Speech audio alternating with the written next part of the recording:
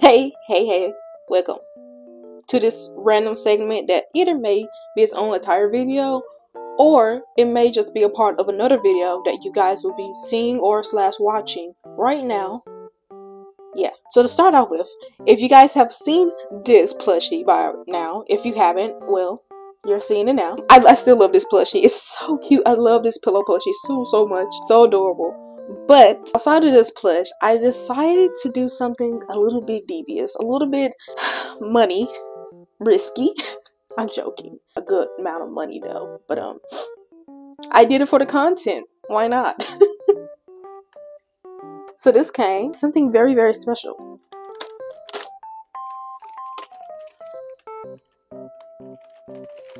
You guys may see it. You see the feet? It's nothing else in the bag. So you guys see it. Oh my god, I'm sorry. I can't help the giggles I'm going through right now. I'm so I had the biggest smile on my face. Is it obvious? Yes. This was something I've been working on around the same time I was working on my plushie video, which is just my usual making a plush from Grace, and that's the manufacturer I use to rate these pillow plushes. Wow, okay, that's actually softer than I thought. It's actually pretty decent quality too. Actually really good quality. So I know it's the back. Leave me alone. Alright. So here's the back. Okay. So here is the face. I'm sorry, his hair is all over the place. But yeah, here is Kiva. He's so goofy looking. A lot of plushes I have are like very cutesy size, so I wanted something like that with Kiva. I wanted him to be like a cute squishy size that I could throw around. That's basically what I was trying to get. So they didn't exactly do that as I wanted, but I didn't want to keep telling them to downsize it. So surreal to have him in my hand.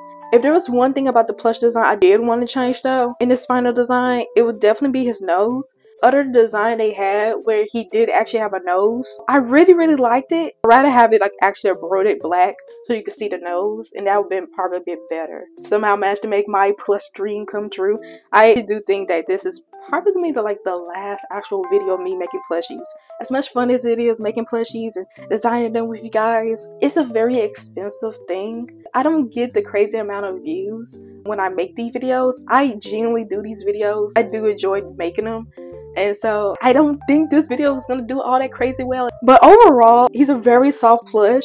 One thing I do wish though, his hands was down. Always in this like constant peace sign. It does look a little wonky because like the way they had to like make the fingers.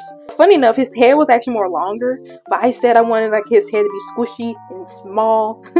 In the first earlier examples, he didn't have ears. Always looked weird. But I'm glad they added ears. He doesn't have eyebrows. But we're not going to worry about that. There's the reason why he's peace signing, because I did base a reference off of this. I really am speechless.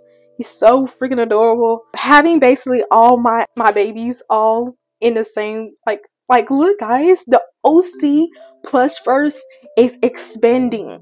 Now all we need is a snow plush and maybe even a Kaima plush if possible. So I'm ending the video off with happy notes, very good positive notes. I want to also thank the manufacturers and the people who worked on making my plush dream come true.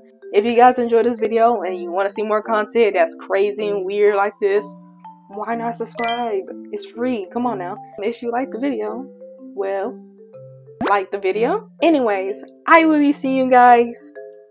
We will be seeing you guys. Until next time, stay mofuu, mofus.